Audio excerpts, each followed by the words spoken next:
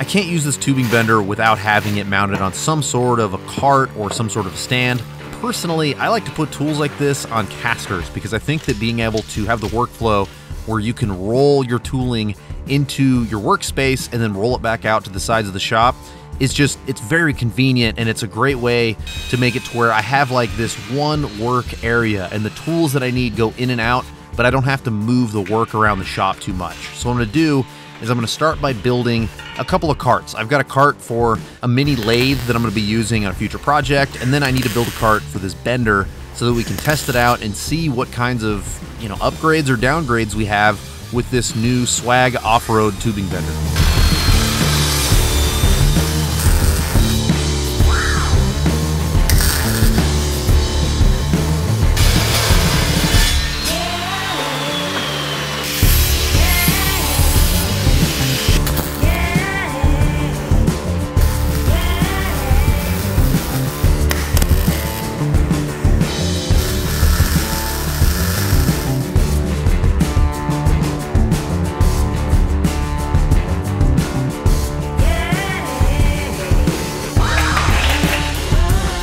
I have had this JD Square bender for like 10 years, at least 10 years. And I bought it used on Craigslist, and it was part of the way put together with like the Swag kit and whatnot. And then I just added some little upgrades here and there just to make it a little bit easier to store stuff.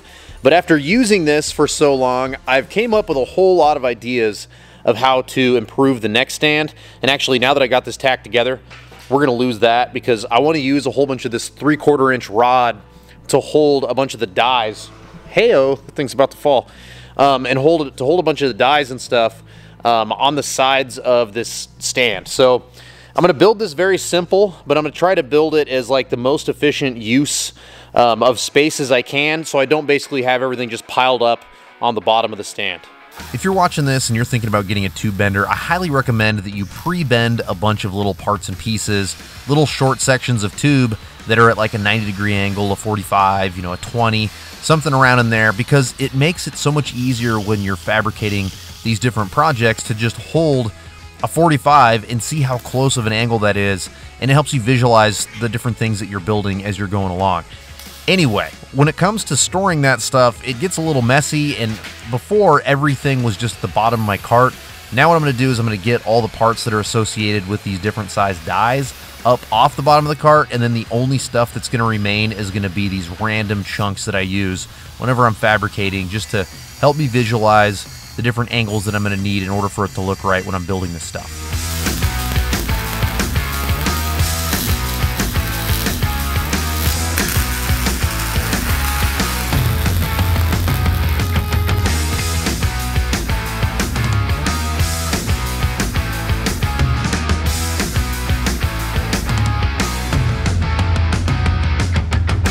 I would guess there's like 5, maybe even 6 companies that are making benders of this style. I mean, you can see some huge similarities here, right?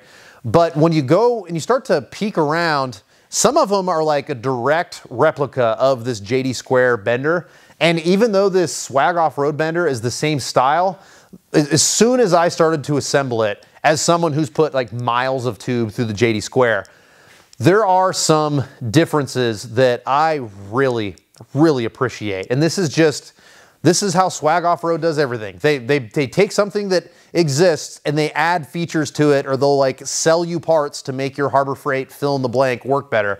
And this certainly feels that way. First off, it looks so nice and clean, and that's because it doesn't have these external springs. Those external springs have never been a problem for me, but I can imagine that if you're a guy that likes to, drink on the weekends with your buddies, bend some tube, build some bumpers, one of your friends might be leaning up against this whenever you retract it, and the external springs could be somewhat of a liability, or if you have little kids or something like that.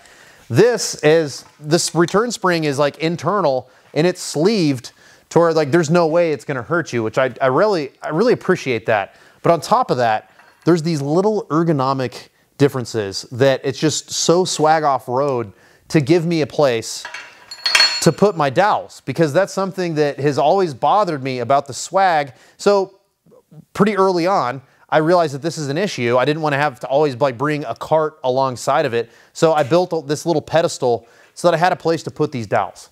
Because as you're working and using the equipment, it's nice to have a place to stow that stuff. So the fact that Swag just went ahead and gave us a place to put these, I love that. Those little details mean a lot to me. On top of that, let's talk about something that I think is ridiculous. Look at the size of this dowel from Swag Off-Road, and look at the size of this dowel from JD Square. This is wild. I don't know what size tube this is rated to bend, but I imagine you could go pretty crazy. Most of what I've put through this machine over the last, almost 10 years is 120 wall, and I've had zero issues with the dowels, zero issues with these holes stretching, any of that. It has lasted just fine. So when you're talking about a part that's this big and beefy, I think that we're talking about a lifetime machine, and that's what a lot of us are trying to invest in when we're buying a bender. These little details make a giant difference if you want it to last, 30 or 40 years. Do you want to like give it to your kids whenever they get old enough? This is, when you have parts this beefy, I think it's very likely that you're going to be able to do that. Now, on top of that, the frame thickness itself is also larger. This is 3/4 of an inch, and this is 1/2 inch. So 50% larger frame. Again, I've had zero issues with that thinner frame, but I've also only bent 120 wall. I'd be curious if you could bend 1/4 inch in this, because it certainly seems like it's sized to be able to do that. On top of that, we've got a couple other things that I noticed. One, it has these bronze bushings, which are really tight right now, so it's gonna be hard for me to pull this out and show you. But whenever you're doing a die change on the JD Square, the body and this swing arm like separate as soon as you pull that dowel out. And then whenever you're trying to put the new die in there, you've got to like line everything back up.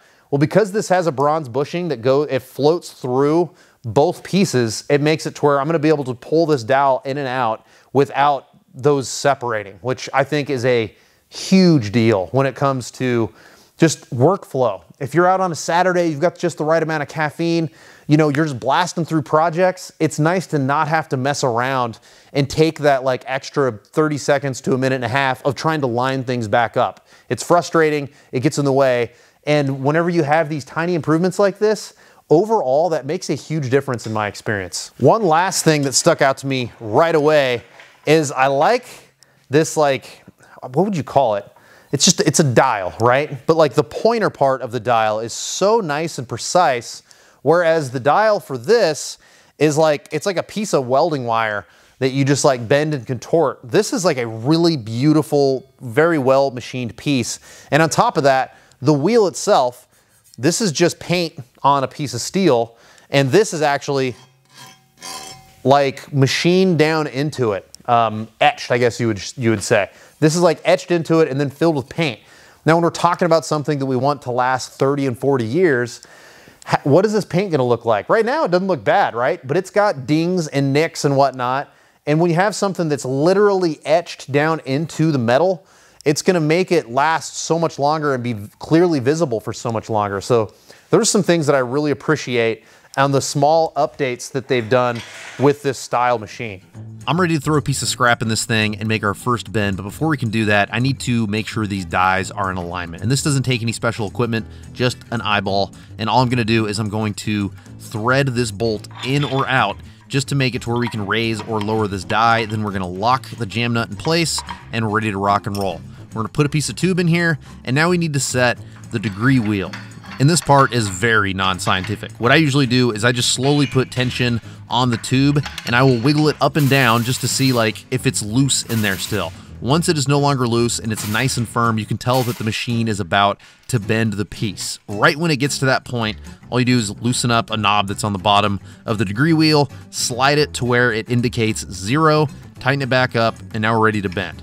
The first piece I'm going to bend is going to be to a 45, and I highly recommend that you bend past whatever you need by like 2 or 3 degrees, because there's going to be a little bit of spring back. So we're going to bend to a 48 in order to make a 45-degree bend, and then it's just as simple as pulling it out, admiring your work, and then attaching the piece to whatever it is that you're building.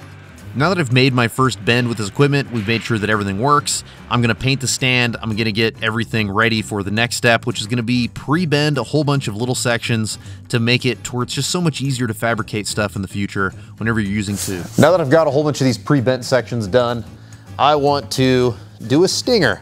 And believe it or not, things like stingers are not a bad way to make money on a side hustle. You can take like 3-foot, 4-foot chunk scrap pieces of material, you can bend it into a stinger and you can throw it on eBay. People buy this stuff all the time, but this will be, I don't know, usually like 120 degrees is a pretty decent stinger, so we'll bend this to a 120 and we'll see what it looks like.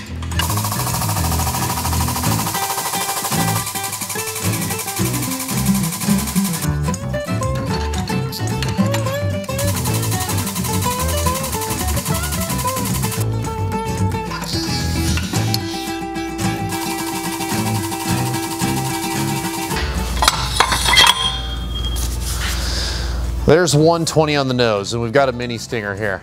So you could see where you could just sell a little chunk like this, and a guy could use it to weld a stinger on the front of the rock crawler. Now that I've ran some tube through this, I want to see, oh yeah, that's what I was thinking was going to happen. So we ran a little bit of tube through this, and now it's way easier to get this pin out if we wanted to change dies. And as you can see, this arm doesn't disconnect from the main body because of these brass bushings, which in my opinion is so brilliant. So you could see where this would be so much easier to do a die change, since you don't have to like reline those up. Whereas with the JD Square, every time I would change a die, I would have to like, I mean, sometimes you just like hit this a little bit and then like tweak some things around and then tap it with a hammer, it'll go in. But this just goes right in, which I really like. If you're gonna be at Easter Jeep Safari this year, 2023, and you wanna come hang out, I'm gonna be at the Onyx Off-Road booth on Friday the 7th from like noon to 2. So if you wanna come, say hi, hang out, we can talk about rigs, we can talk about whatever you want. You can ask me more questions about this bender, come and see me. That's pretty much all we need to do for a video on a bender, in my opinion. Now what I need to do is just use the crap out of it. We've got a whole bunch of tube work to do on this. We have another build that we're gonna throw into the mix for Onyx Off-Road. It's a Land Cruiser, spoiler alert. And so we're gonna be doing a whole bunch of tube work on that. So if you wanna see more, you know, reviews, more impressions of this machine as we use it, just keep watching the content. I've got a whole bunch of build stuff that's gonna continue to roll out this year. Thank you so much for watching. We'll see you next time.